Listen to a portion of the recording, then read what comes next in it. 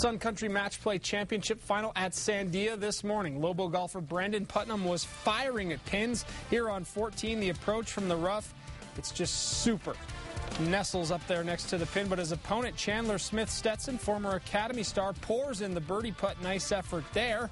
Putnam would go on to make his short little birdie putt too to have the hole and remain 3 up. And then on 15, he taps in the short par to close out the match, winning 4-3, his 3rd match play title.